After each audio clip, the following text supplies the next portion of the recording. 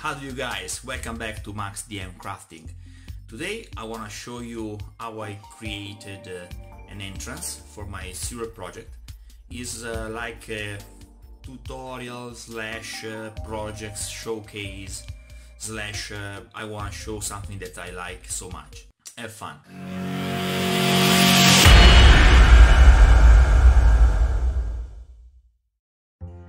Nothing is better to start with a fresh pack of graphics chipboard. Those are 4 inches by 6 inches. I need a 4x4 tile.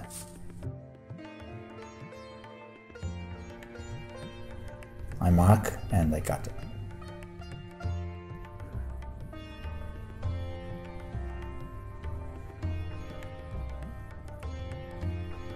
Now I use the template of my universal locking tile system for cut a couple of junctions for my fusion tile system.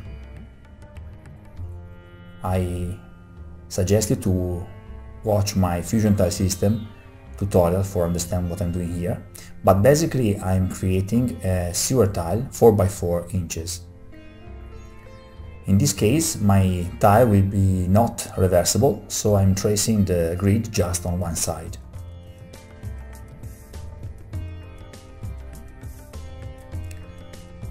I'm using now green stuff wood textured roll pin for my pavement, as I did with all my tiles.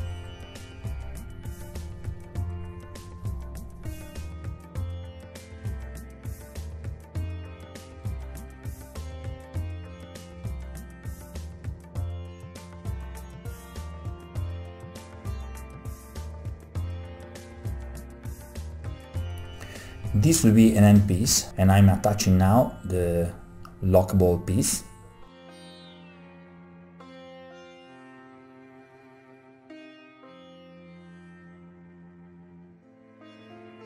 With this upper part, my sandwich is done, and I'm ready for create all the other part of my entrance. First of all, I need to create the hole for the water passage with a big gate. I'm using my truthful cap that is actually 3.5 centimeters, and I'm cutting the hole.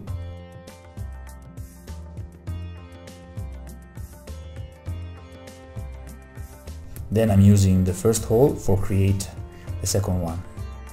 Here I want to play with the perspective, so I'm basically cutting with a 45 degree angle the second part of my tunnel with my harsh hot wide cutter, and then my brickworks will be a little bit tricky for simulate the depth of the tunnel.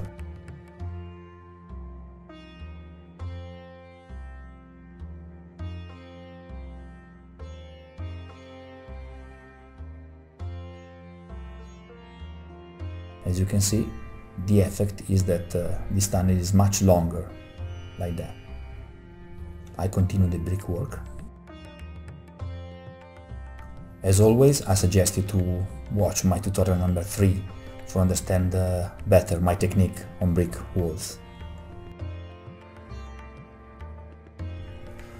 I decided that the height of my passage and my bridge actually will be the same as all my projects, so actually it's 2 inches. And now here I'm basically improvising a little bit for understand how to cut the pieces for the walls and for the bridge. I'm just eyeballing and cutting the pieces with my proxen.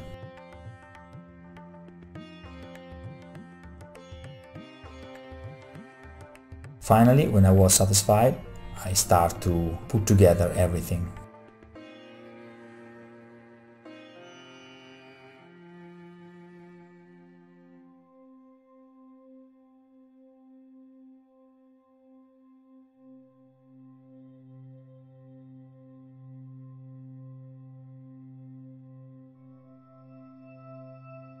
Here I'm preparing the space for the door,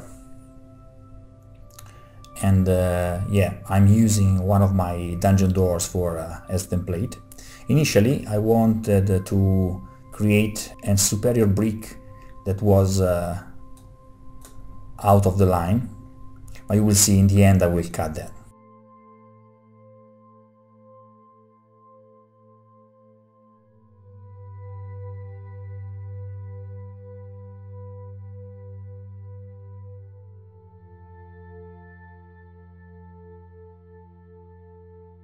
The major part of my work for the doors is free-handed, as you can see here.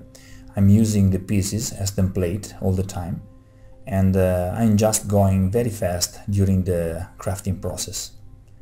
Then I remove the central part for the door, carefully, trying not to break the arch.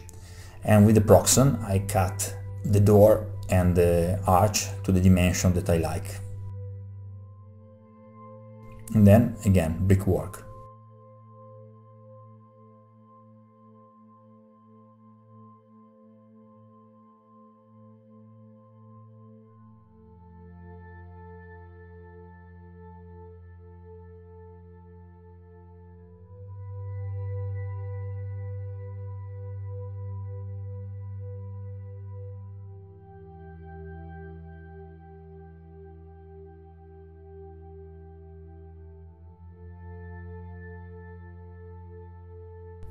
For the door I use my technique for the wood grain. Check my tutorial number 4 if you want to understand how to do that.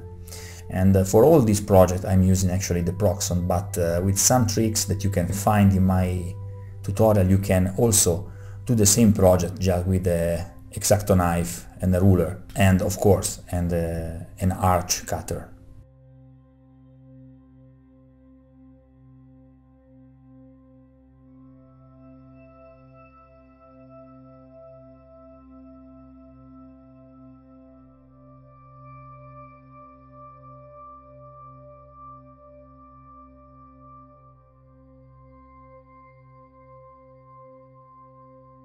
I'm adding the nail holes, and when I was satisfied I just use my hot glue gun and I put the door together with the wall piece.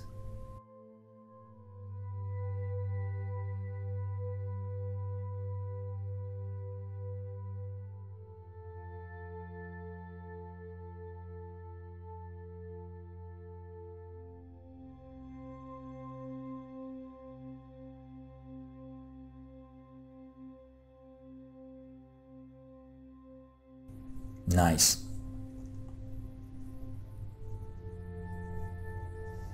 Then I finished the brickwork for all the wall.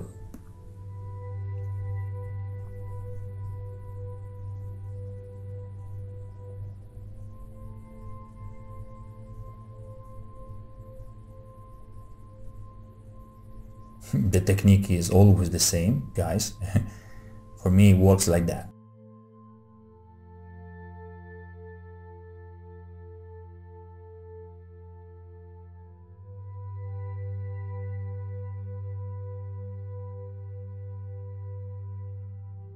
I attach the two walls in a straight angle and I finish the brickwork for the second part.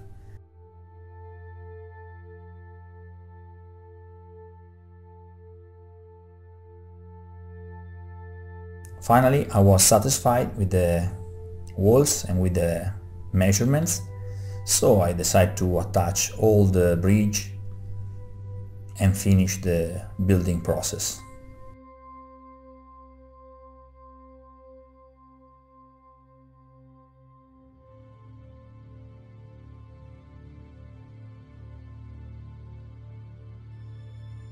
When you use different pieces of foam for create dimensions, one of the major problems is that you have these slices, and with the brickworks you need to camouflage the bricks.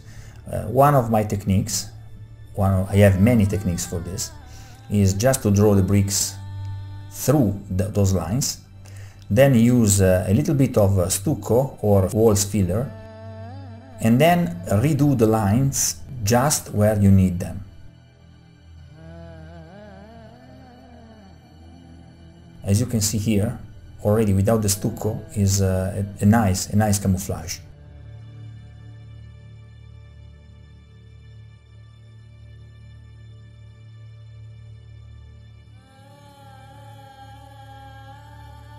Now, before I attach the bridge with the water passage, I mark and I start to paint in black, because this will be very difficult in a second moment to paint like that.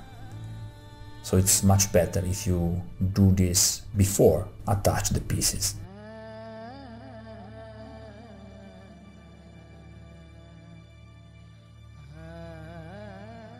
Here I'm finishing the brickwork for the second part of the bridge.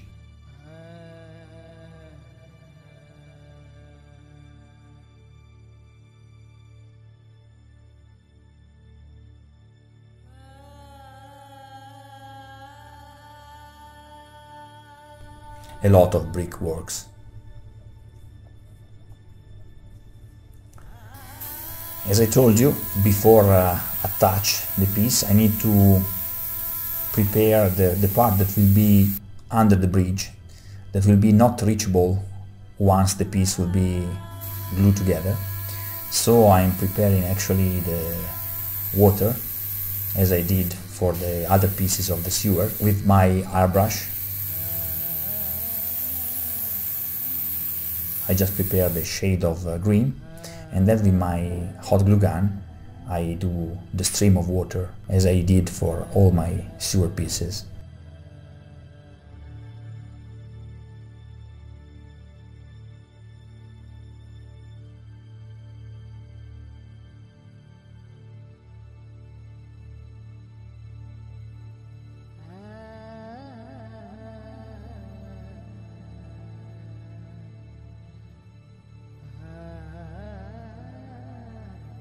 For the bars of the gate, I'm using these wooden sticks that are perfectly round, a little bit fat pieces of wood, and I attach them with some hot glue.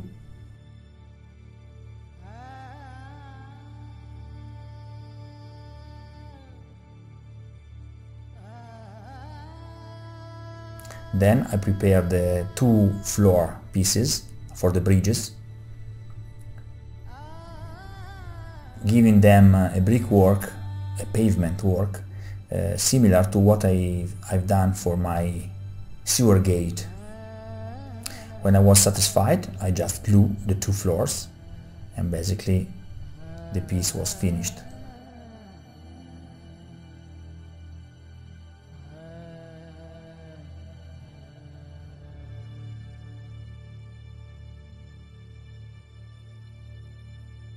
Here I'm using a boat wheel. Actually I'm transforming it in a valve for the opening of the sewer gate. I used a pin for fix it, and also for give some additional interesting shape to the piece, and I glue it to a foam pillar.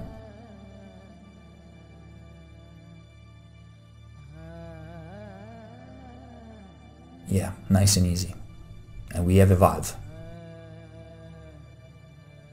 At this point I understand that my piece needed something else, something for make it more interesting, and I decided to create a little pipe, a side pipe also, with some liquid exiting from it. So I created a ring of foam, and I put a little bit of this plastic net for crafting together. I created a hole in the wall,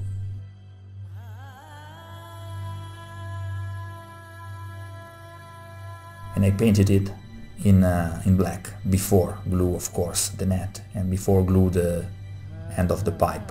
Also I painted the grid in black, and with some hot glue I put everything together.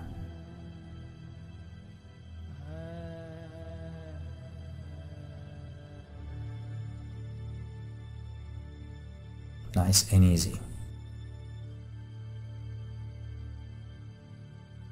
Also, at this point I realized that the gate was too simple with these 3 bars, so I decided to add some reinforcement, horizontal reinforcement, for give a solid aspect to this piece.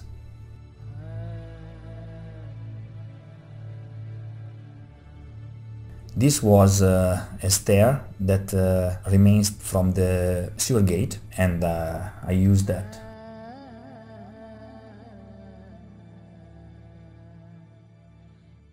I changed a little bit the initial project, so I reduced the number of the stairs.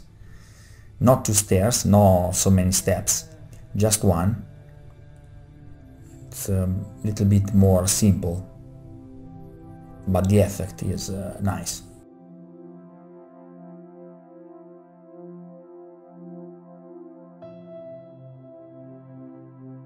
I painted the inside of the gate before glue everything together with some PVA glue. When you use PVA glue, I suggest you always to fix the piece with some pins.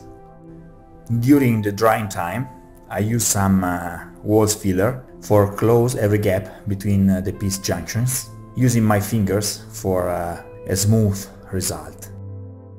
Then the paint process started with black priming. I used my airbrush for this because it's much more easier to reach every corner with an airbrush. For the paint process, check my tutorial number 1 about dungeon walls. It's the same process, okay? So you check that. And basically I'm using not a basic technique, but a more advanced technique for give a lot of shades to the walls.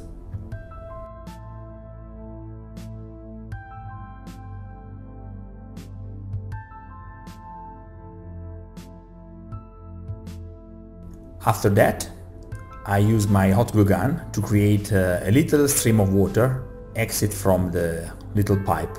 I just drop some glue and wait for it to dry.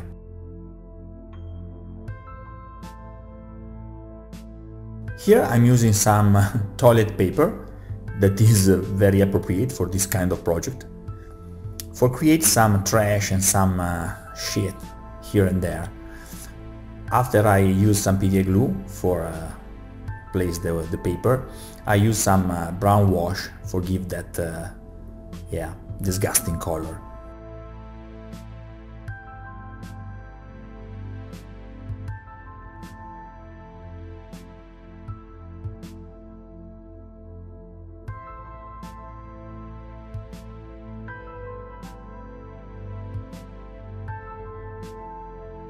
This project is coming together very nicely. As you can see, I use also some additional gloss varnish for water effect, all the stream of water.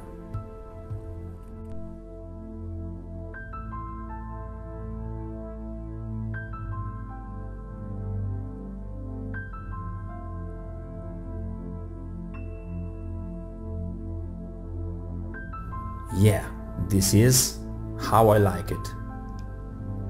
Disgusting.